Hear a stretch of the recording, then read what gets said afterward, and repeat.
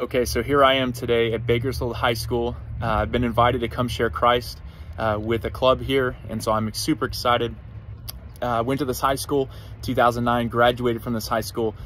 Kids are now half my age, crazy to think about, but it's like, God, I'm so excited to know that when I left this place in 2009, I was a mess. I was dead in my sin, but now I've been alive in Jesus Christ for 12 years, 1 month, and 5 days.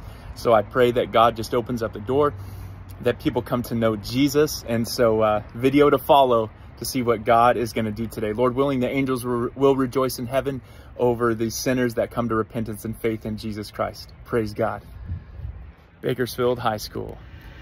Okay, so just got done sharing Christ here at Bakersfield High School, and what an opportunity this is. I've been just smiling from ear to ear since I ever got invited just to come back to my old high school and to be able to share Christ. And so was able to share Christ with the freshmen and sophomores for the first hour, and then I was able to share Christ with the junior and seniors the second hour. And the second time there was actually some teachers that came and sat in, and it just blew my mind to think, like, here I am sitting in these classrooms. And when I left Bakersfield to go to Kansas to play football, I was so lost and just so dead. And then to come back now fully alive in Jesus Christ and to go share with kids half my age now, and to say, like, man, like, you're not going to find any satisfaction outside of these walls, outside in this world, outside of Christ. You're not going to find it. Only Jesus will truly satisfy. That's why he says in John 7, right, in verse 37, he says, come to me and drink, all you that are thirsty,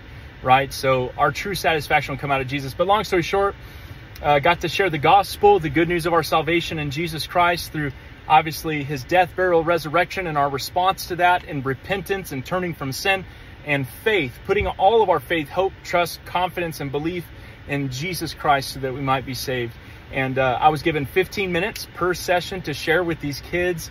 And I just thought to myself, and the way that I've been thinking, at least for the last week or so, is like, man, if I had 15 minutes to share with anybody and it would be the last time I ever get to talk with them again, what would I say?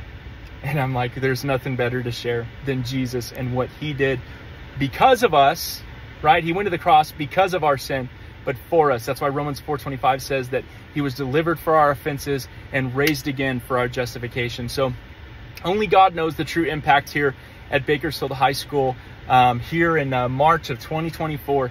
Only he really knows. But I'm just thankful that he would consider me to be able to come back to this place when I was so broken and lost and dead in my sin, and now that I have life, to be able to come back and share with kids who I was once their age, and be able to share with them the goodness of our God in his salvation and all that he did for us. So praise be to God Most High. I am so very grateful and thankful for the Lord Jesus Christ for this opportunity. So I pray that God uses every single one of you and the gifts that he's called you to, and wherever you go, whether it's in the streets, at the grocery stores, at your workplace, family's house, wherever it is, don't be ashamed of the gospel. I was reading that this morning, Romans 1:16. Paul says, for I am unashamed of the gospel of Jesus Christ, for it is the power of God to salvation to all that believe, to the Jew first and also to the Gentile. So it's the power of God to salvation, so don't be ashamed. Praise God.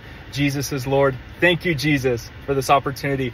Bakersfield High School, drillers, praise the Lord.